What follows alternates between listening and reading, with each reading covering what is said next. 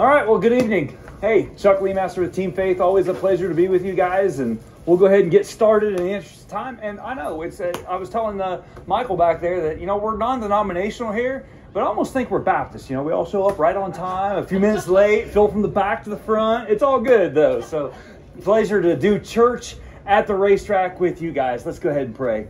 Lord, thank you so much for today. Just thank you for your blessing. I know it's cold, it's misty, it's rainy, and then it's sunshiny, but we get to race four-wheelers, dirt bikes. We get to do what you put in our heart to do, and we want to do it to the best of our ability, but we want to give it up to you for your glory. And would you just meet us here right now, speak to us, open our hearts, draw us closer to you, and use us for your eternal kingdom. In Jesus' name, amen. So, I know I've mentioned it before, back in the day, after high school, I actually went to college for a little bit, said, man, that's not for me. So I joined the Army. And when I joined the Army, I insisted that I go infantry because I wanted to crawl through the mud. I'm in the right spot for that. I wanted to crawl through the mud, shoot guns, throw hand grenades. And they tried to talk me out of it, said, no. I said, no, I guessed C on all my test answers, so, I'm not really as smart as you think I am. I want to be infantry. They let me be infantry. And so I did. I got to crawl through the mud, shoot guns, throw hand grenades. And a big part of it was doing land navigation with a map and a compass. Now, surprisingly, I was actually pretty good at it. And I say surprisingly because you dropped me off on top of Snowshoe Mountain. I have no idea which way is north. I thought it was that way. But you pull the compass out, it's like, oh no, it's that way. And but you give me the map and a compass, and I'll figure it out. I was actually pretty good at getting where I was going. And so this right here is my topographical map of my hometown there in Sail Creek. And I know it's not much to look at, but hey, where I live, I'm down in the lower, I guess it'd be the lower right corner for where you are. That's Sail Creek down there. And there's the hill that I hunt deer on. And up here's the Cumberland Trail. And over here, this is where we go dirt biking. So I got it all on a map right here.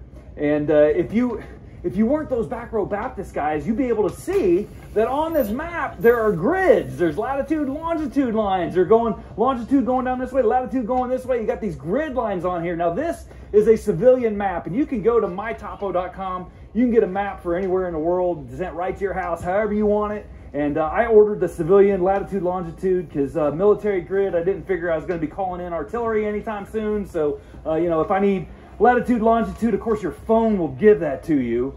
But if you're out of service and you're up there in the Cumberland Trail, you got the map right here.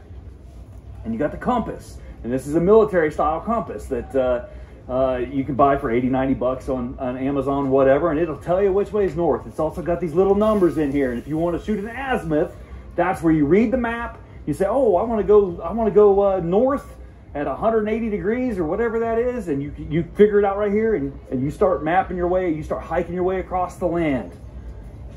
I thought I was really good at it in the Army until I went out for my expert infantry badge. And I got through all the hard stuff. People were complaining about the shooting was too hard. No, I was qualified expert on that. The hand grenades, man, you got to watch that. No, I qualified expert on hand grenades. Got out to the land nav with the map and the compass. I'm like, yes, home free. They said, all right, go to this grid coordinate. Using my map and compass, I go to the grid coordinate, and they say, tell me what number's on the paper plate out there. Something to that effect. I get out there, and it was like 3,000 meters away, so 3 clicks away. I get out there, and when I get out there, there's the plate with the number. 20 yards over here is a plate with a number. 20 yards over here is a plate with a number. You'd be like, oh man, if I was off by just a little, which one of these is it? But I was confident. I knew that I had done it right. And I rechecked my map. I rechecked everything. Wrote the number down on my piece of paper. I rucked it back. Got in plenty of time. Turned in my paper. Turned in my sheet. Sergeant looks at it. No go. I was like, what? What do you mean it's no go? The number was 23. He's like, it was. You wrote 32. I've never been dyslexic a day in my life. And I inversed the numbers over there, and I failed my expert infantry badge because it was stupid. Just wrote the wrong number in the wrong place. But other than that, give me a map and a compass, I'm good to go. When you get your map, one of the first things that you have to do, it's really cool to look at all the pretty colors, look at all the lines in here, see where your house is and all that. But if you want to use this for navigation, the most important part of the map is this page right here. You get down to the lower right-hand corner, and there are two arrows on this map. It says TNMN, true north, magnetic north. The Earth has a magnetic field that is drawing on the compass needle right here. And your compass needle will point towards that magnetic field of the Earth. The thing is, the magnetic field of the Earth is not true north. It's offset by just a little bit. Worse than that, it moves. It moves about 50 kilometers a year. And so my map was printed right here, August 7th, 2020. True north this way, magnetic north 5 degrees west. West is best. So if I'm going to use this to navigate, I need to add 5 degrees to my azimuth. So if I want to shoot an azimuth of 124 degrees, in order to get where I'm going, I need to add 5. That means I need to shoot an azimuth of 129 degrees. Now, it's no big deal. If all I'm doing is going a couple hundred yards, you will never notice the difference between magnetic north and true north. But if you're going a distance, right here at Snowshoe, I looked this up on the NOAA website, National Aquatic, Oceanic, whatever, Administration. Look it up on NOAA. Snowshoe is 9 degrees west, magnetic declination. That's what it's called, magnetic declination. So, if I want to travel, I go 1.6 miles, and I don't compensate for true north, I'll be a quarter mile off my target. An entire quarter mile at 1.6 miles. It doesn't take long. You go 100 yards, no big deal. You go 200 yards, no big deal. You go a mile out there, you go 3 miles out there, you're over a half mile off target. You're on the different mountain because you didn't compensate for where true north was. Not hard to figure out where I'm going with this message tonight. This is our true north. The Word of God is our true north. Matter of fact, here's how Paul puts it. For 2 Timothy chapter 3, all Scripture is breathed out by God, is profitable for teaching, for reproof, for correction, training in righteousness, that the man or the woman of God may be complete, equipped for every good work. Now that's from the last letter that Paul wrote. That's in 2 Timothy. That's the letter, same letter that he said, I have fought the good fight, I have finished the race, I have kept the faith. Paul knew when he wrote these words, he knew he was about to die. Matter of fact, Christian tradition tells us 67 AD, Roman Emperor Nero had Paul beheaded with a sword. Lost his head over preaching the gospel. So when he wrote this, he knew his life was on the line, that this was the end of it. He said, all Scripture is breathed out by God. It is God inspired. We're going to talk about true north. But before we get to the true north and how this relates to our life, I want to answer just a couple of apologetic questions. Apologetics is, why do we believe? Defending the faith. Defending that this, what I'm about to say, is true. So let me answer 3 quick questions for you. Number 1, did Paul know that when he wrote that all Scripture is breathed out by God, did he know that he was writing Scripture at that time? Because he's actually putting pen to paper and he's writing a letter to Timothy. Did he know that that was actually Scripture? I mean, he didn't know it was the Bible, because the word the Bible didn't come along until 1300 AD. That's a Latin word, derived from a Greek word that didn't come along until about 400 AD, about 300 years after Paul wrote these words. And the Greek word simply means the book. Real creative. But for the book, translated from Greek to Latin, you come up with the Bible. Did he know he was writing the Bible? Actually, yes, he did. Here's what he wrote in 1 Thessalonians chapter 2, verse 13. He says, we thank God continually because when you received the word of God, which you heard from us, from human beings, you accepted it not as the word of men, but as it actually is, the word of God. So Paul knew that as he was writing, that he was writing something very important, that it was the Holy Spirit inspired, and that what he was writing was going to be lasting through the ages. Peter acknowledged it too. He wrote, Paul wrote to you with the wisdom that God gave him. That's 2 Peter 3:16. Matter of fact, all of our New Testament writers, Jude, James, John, Matthew, they all wrote under inspiration of the Holy Spirit. Question number 2, why these particular 66 books? This Bible right here, 66 books, 40 different authors, 1,500 years in the making. How do we know that these 66 books are the right 66 books? Don't the Catholics, don't they have like 73 different books? Go to the Council of Hippo in 393 AD, North Africa. There's a guy there named Augustine. We call him Saint Augustine. And he headed up this council where they recognized the 27 books of the New Testament. They didn't invent them. They didn't establish the books. They just recognized that these letters that have been in circulation for almost 400 years, they are the canon of Scripture. It was the mid-1500s, before there was the Council of Trent, that the Catholic Church decided that they should add 7 books to the Old Testament.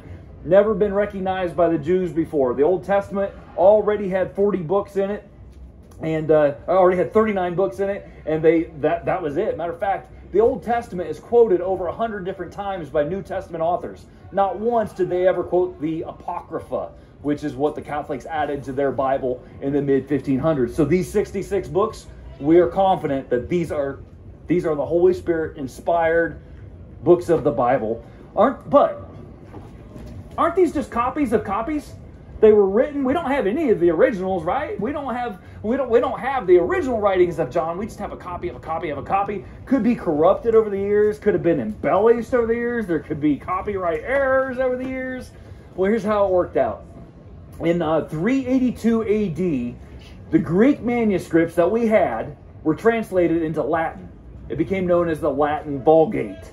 In 1611, King James said, hey, translate the Latin Vulgate into English, and we came up with the King James Version of the Bible. 1947, okay, now we're getting closer to like our grandparents' lifetime, right during World War II. The Dead Sea Scrolls were discovered over in Israel. The oldest fragment that we already had, once we discovered the Dead Sea Scrolls, they were 1,000 years older than the oldest manuscripts we already had. And when the scholars got to looking at them, they laid up right nearly word for word. We definitely have exactly the thoughts that God communicated through fallen men, but Holy Spirit inspired the Word of God. So bonus question, is the Bible reliable? If it's reliable, is there any proof that the Bible would be reliable? So glad you asked. 2 Peter. Peter again. 2 Peter chapter 1, verses 20 and 21. Knowing this, first of all, that no prophecy of Scripture comes from someone's own interpretation. No prophecy was ever produced by the will of man, but men spoke from God as they were carried along by the Holy Spirit. You see, God spoke to men, they wrote it down, and then prophecy, here's the really cool thing. Prophecy is writing something down that's going to happen, and then it happens. Like Isaiah and Jeremiah, they prophesy that, hey, we're going to go into captivity. Jeremiah said, well, it'll be 70 years. Isaiah said, Cyrus will let us out of captivity. Cyrus hadn't even been born yet. It was 150 years before a guy named Cyrus was born. And then who let the Jews out of captivity? Cyrus. Over 300 prophecies predicted the life, the birth, the life, the ministry, the death, and the burial of Jesus Christ. There were only two, very obscure prophecies saying that he would rise from the dead. Psalm chapter 16, verse 10, you will not allow your Holy One to rot in the grave. Isaiah 53:11, after the suffering of his soul, he will see the light of life. 2,000 years later, we're like, oh yeah, right there, the resurrection right there. But if you were living in AD 33, you wouldn't have any idea what that was talking about. But the thing about the Bible is, it says what it means, and it means what it says. So, this is our true north. Now, what do we do with it? Well, we live by it, right? The problem is that culture and people are always pulling on the needle of the compass. And if we can get that needle off by just a degree, it can have catastrophic consequences down the road. So how do we align the true north of God's Word? We're going to dig into it for just a few minutes here. Got some help turning the pages here. You know, 1 degree off course, not enough to notice down the road. You could get a mile down the road, 1 degree off course, and you would look around and you would recognize landmarks that are on the map. And you would say, it's not quite what I thought it was going to be, but yeah, I must be good. You get 60 miles down the road, 1 degree off course, you're an entire mile off course. And that, my friends, that's Satan's game right there. It's to see how much he can bend that needle without our noticing. So, I'm going to take you to Matthew chapter 4. This is the temptation of Christ. Remember, Jesus was baptized. He's led out into the wilderness by the Spirit. There he goes 40 days, 40 nights with no food. And Matthew says he was very hungry. The most understated verse in all the Bible. He was very hungry. 40 days, no food. I'll bet he was. And Satan, the deceiver, the tempter, comes to Jesus. And he says, hey, you're supposed to be the Son of God. Turn these rocks into bread. Interestingly enough, did you know there's not an Old Testament law that says thou shalt not turn rocks into bread? It's not in the scripture anywhere. It's not a sin to turn rocks into bread. Jesus was hungry. But Jesus replied, and he quoted Deuteronomy. He says, man shall not live on bread alone, but by every word that proceeds from the mouth of God. And Satan says, oh, you like scripture, do you? Well, I've got a verse for you. Matter of fact, you want to be known as the Son of God? I will take you to the top of the temple, to the pinnacle of the temple, and what you can do is you can jump, and everybody will know you're the Son of God because, Jesus, there's a prophecy about you. It was written in Psalm chapter 91. Let me read it for you, Jesus. It says, he will command his angels concerning you. They will lift you up, you won't even strike your foot. So go ahead, launch yourself off. And Jesus replies, it's also written, do not test the Lord your God. And so then Satan goes to the direct approach. He says, just worship me. And Jesus says, get out of here, Satan. It's written, you shall worship the Lord your God, and him only shall you serve. But man, I'll tell you what, that sounded so good. When Satan quoted Psalm chapter 91, man, that sounded good. It's like he was here to prove that he was of God, that he was God, that he was the Son of God. And that was his whole purpose of ministry. And there is that passage in Psalm 91 that does say exactly what Satan quoted. So let's skim Psalm 91 real quick here. Psalm chapter 91 starts out this way. He who dwells in the shelter of the Most High will abide in the shadow of the Almighty. That sounds solid. Chapter 4, verse 4, he will cover you with his feathers. Under his wings you will find refuge. Man, when I was a kid, I heard a story about an old lady that got carjacked in New York City. And she had just read that verse in the morning. And so she's terrified. The guy jumps into the back seat, holds a gun to her and says, drive. And she starts quoting this verse, what she could remember of this verse. All of a sudden, the guy jumps, he bails out of the car, and he runs. The authorities catch up to him. They arrest him. They're interviewing him. And they're like, why did you run? He's like, man, that lady was crazy. She kept saying, feathers, feathers, feathers, feathers. Freaked me out. I had to get out of there. Now, I have no idea if that story's true or not, but it sounds good, man. He'll cover you with his feathers. Yes, love it. You will not fear the terror of night, nor the arrow that flies by day, nor the pestilence that stalks in darkness, nor the destruction that wastes at noonday. 1,000 may fall at your side, 10,000 at your right hand, but it won't come near you. And the chapter closes out, because he holds fast to me in love, I will deliver him with long life. I will satisfy him and show him my salvation. Now through all of that, man, it sounds like God's really got my back. That last verse, with long life I will satisfy him. I heard a preacher preach one time. Said, man, God has promised us all a long life. And I'm not satisfied, so I'm going to live my whole life that God has allotted to me, and I'm claiming it. Interestingly enough, that guy lived to 86 years old. But what about my grandfather? Godly man by all accounts. My mom's dad. Very godly man. He has left a legacy for my family, the Eagleston side of the family. I had a godly grandfather on the Leemaster side of the family also, who lived to 94 years old. But Grandpa Eagleston died at 41 years old in a car accident. Actually, tragically, he died on my mom's 20th birthday. She got a phone call from her mom. She's like, oh, it's going to be happy birthday. No, your dad's dead. Godly man. My cousin, 30 years old, newly married, serving the Lord with everything that he had, leading in worship, helping with the youth, 30 years old, riding his BMW 1100, RS 1100, got hit head on by a drunk driver and killed instantly. Where's that long life? Did they just not have enough faith?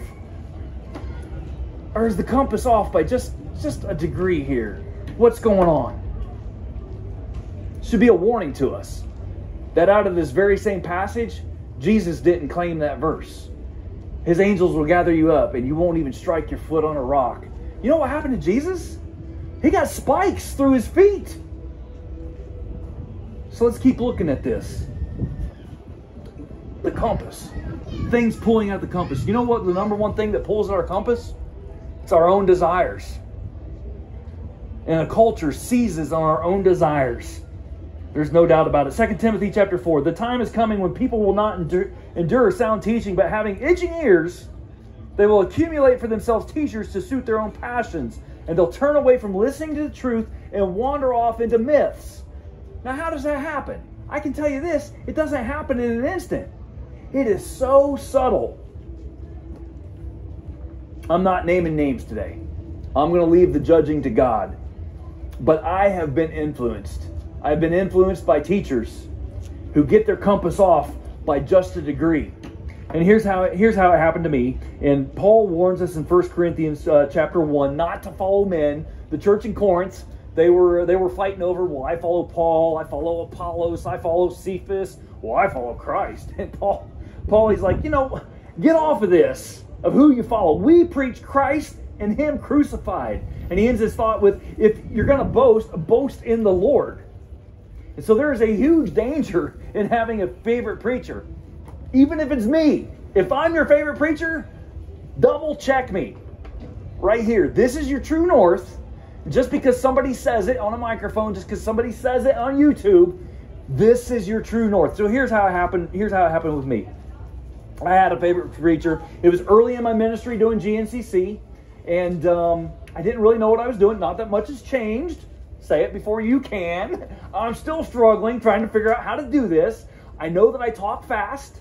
And I know that I cover a lot of ground. And so early on in my preaching, I found a guy who talked really fast, covered a lot of ground, really dug deep on historical context, which I love. He was occasionally funny and people would laugh. I was like, that's a guy that I can emulate. And I listened to every message that he preached. And man, he was solid. It was so good. I even ripped off a couple of his messages and preached them here. I gave him credit, but I preached them here. Like I took notes. And I was like, okay, I'm going to present it the way that he did.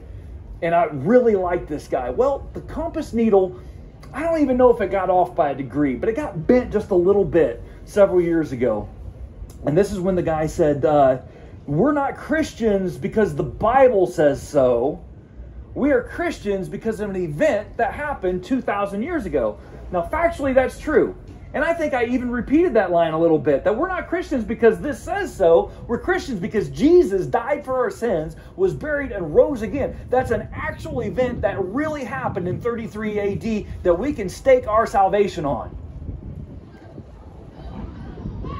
And I understood what this preacher was saying because he was like me. We both grew up as preacher's kids. We got thwacked in the head all the time. The Bible says, the Bible says, the Bible says. Got tired of getting hit in the head with the Bible says. And realized, people don't respond to that. Getting thwacked upside the head with the Bible says.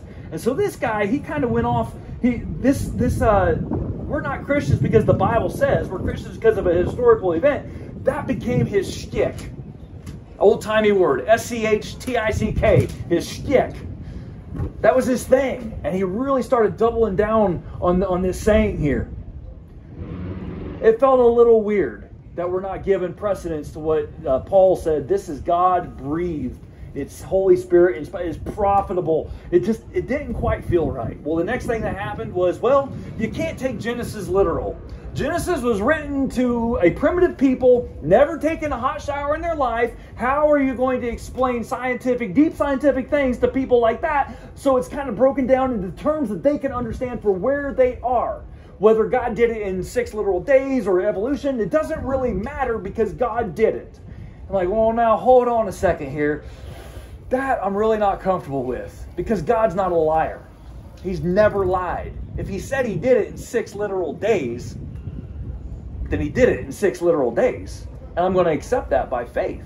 That's what Hebrews says. That's how we know we're here. It's by faith we believe that God created everything that we see.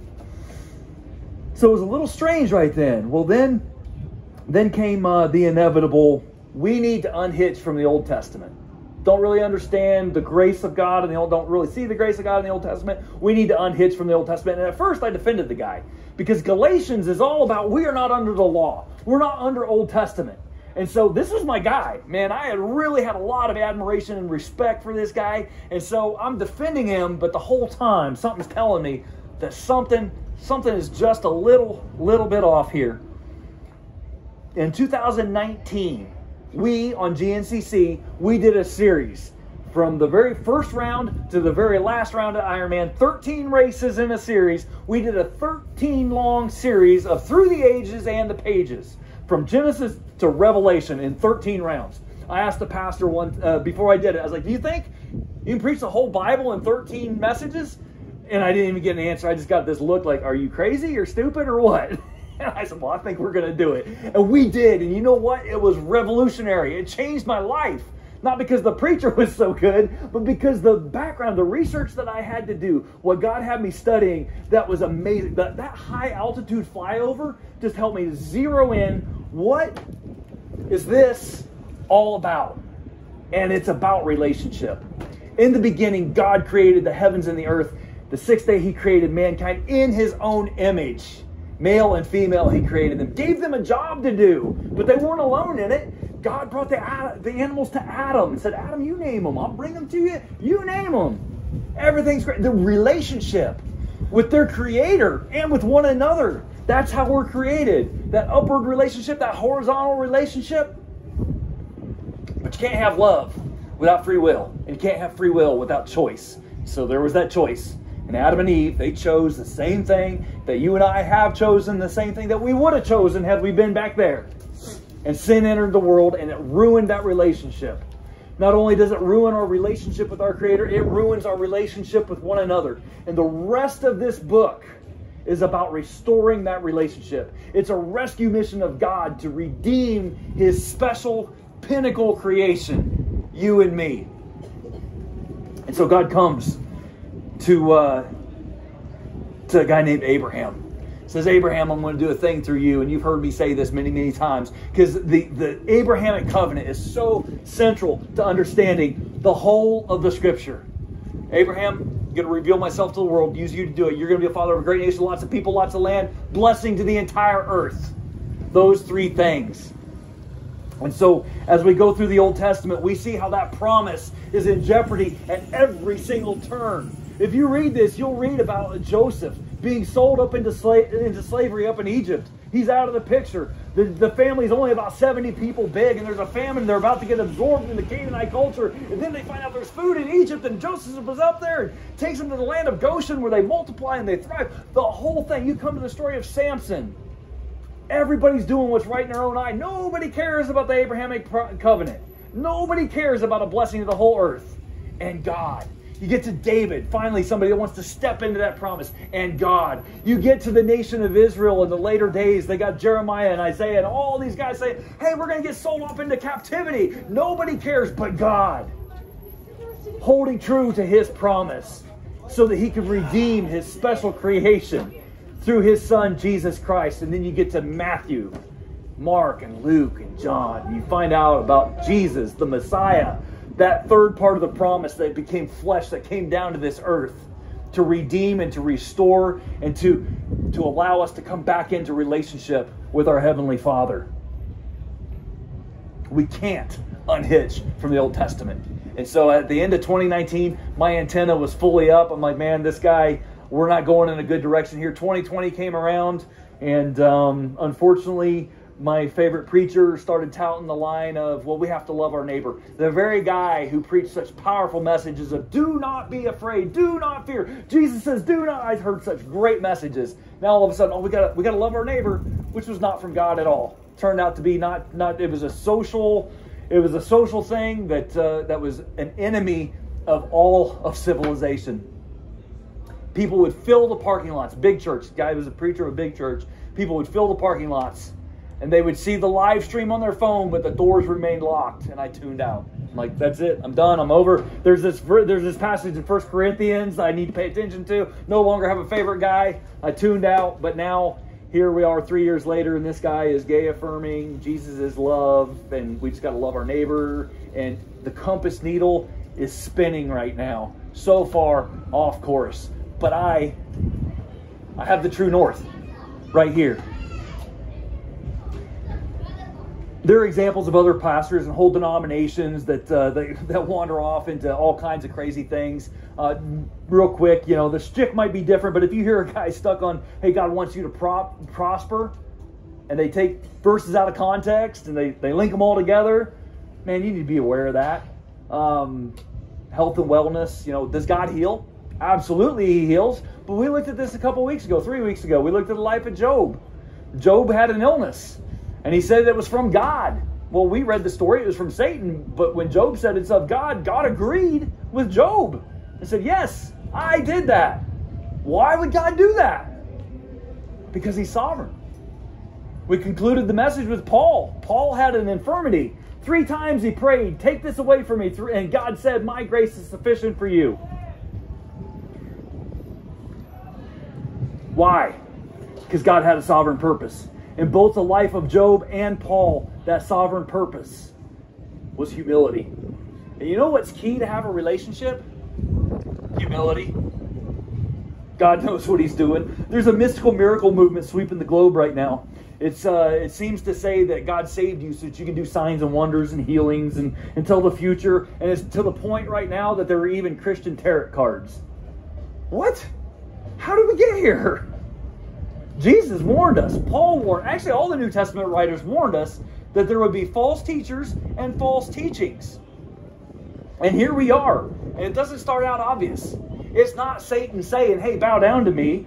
Instead, it's Satan saying, hey, here's a piece of scripture that says what you wanted to say. It's out of context, but never mind. It says what you wanted to say. Let's go with that. There are things in the Bible that you and I might not like. But it's not because God doesn't like us. It's because he loves us. And if we follow it, it will absolutely draw us closer to him. I'll give you an example. If your brother offends you, go to him in private. I'd rather not do that. I would rather talk about him behind his back. It's way more fun. Wouldn't you? Oh, come on. I'm not the only one that's like that. It's way more fun, but what does it do? It breaks relationship. It breaks relationship with him. It breaks relationship with his creator, who is also my creator. It breaks all that relationship. So if I'll do it God's way, relationship is restored. Other things I don't like. Don't be drunk with wine. Safe sex for marriage, which is between a man and a woman. We might not like those things, but if we do those things, we agree with them, God works in us and through us.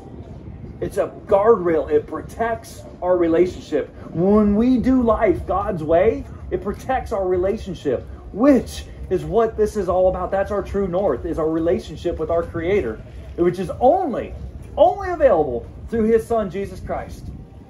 We're sinners, and we don't deserve it. We deserve judgment. We deserve hell. If we're honest about it, we deserve that eternal judgment that God talks about in his word. But God, in his great love for us, he sent his Son to die in our place so that we could have right relationship with him both now and in the future. Jesus said he came that we may have life and we may have it abundantly. He also said that we can have eternal life. We can have life now and we have life for eternity. And so, real quick, what about that Psalm 91 passage? We skimmed it real quick. Keep in mind, there's an eternity that awaits us.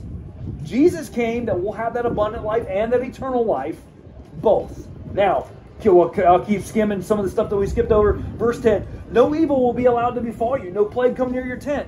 He will command his angels concerning you. Guard you in all your ways. On their hands they'll bear you up, lest you strike your foot against a stone. You will tread on the lion and on the adder, the young lion and the serpent you will trample underfoot. Because he holds fast to me in love, I will deliver him. I will protect him because he knows my name. When he calls to me, I will answer him. I will be with him in trouble. I will rescue him and honor him. With long life, I will satisfy him and show him my salvation. And right there, that last word clues us in, my salvation. What is salvation? Ultimate salvation. I don't have to pay the price for my own sin. Jesus paid that price for me. I am saved through the blood of Jesus, who gives me eternal life and abundant life. There's a life then, there's a life now. As we continue to read through this, we read about eternal life, we read about new heaven, new earth. We also read about this thing called the millennial reign of Jesus Christ, the 1,000 years that he sets up his government on this earth. And specifics of that time on this earth is that the lion will lay down with the lamb, and that children will be able to play with snakes, and that he who dies at 100 years old will die a premature death. Oh, that sounds like Psalm 91. Huh. But with the scripture as a whole, I can assure you that yes, the Christian can walk through fire, through disease, can tread on lions and serpents, however long he lives, and be satisfied with his life. And that is a here and now thing. I know it because I have experienced it. You are going to see victories in your life as you put God first. And you have that relationship with him that's only available through his son, Jesus Christ. And you put him first in all that you do. You will see victories in your life. You will see miracles. And I believe you will see healings. I certainly have. I can testify to that. Last October, I met that tree at the Buckwheat 100, and I got to have a nice little trip to the hospital. And with every passing mile, my lungs were filling with fluid, and it was getting harder and harder to breathe. So by the time I got to the emergency room, I was no longer worried about my back being broken and the shooting, searing pain. I was worried that I can't breathe. And man, God's hand on me, I'm a walk and talk a miracle. I know that I am. And I know that God has answered prayers in all of our lives, and that there are many more prayers to be answered. But the way that he wants to do it is the way that he wants to do it. I'm going to submit to it because I want that relationship. And so I'm going to cling to my true north because I want that relationship. And as part of my true north, it's just reading it for myself, studying it inside and out, get some help with it. I go to all kinds of different commentaries all the time. And I pray over it, and I watch YouTube videos. I like watching different preachers. This is the true north, but learn how to read the compass. If you didn't learn how to read it, it wouldn't do a whole lot of good to just look at it. So yeah, there's some good. God has inspired a lot of people, and I know that he has given me even help in preparing this message. So listen to people, but always weigh it with this. If you don't read this every day, if you need a Bible, I got a stack of them over here. If we run out, I got more in the rig. It's God-breathed because he loves us so much. Lord, thank you so much for today. We want to align our compass with you because we want the God things in our lives. Whatever that looks like, the good, the bad, the in-between, we want you to do your work in our life to mold us to be like your son, Jesus. We want to have that closeness with you. We want to be used by you for your eternal kingdom. And so, Lord, just challenge us, inspire us, protect us, go with us, and draw us to yourself. In Jesus' name, amen. Amen. Thanks for hanging out. If you need something, come see me. And I guess we'll see you after summer break.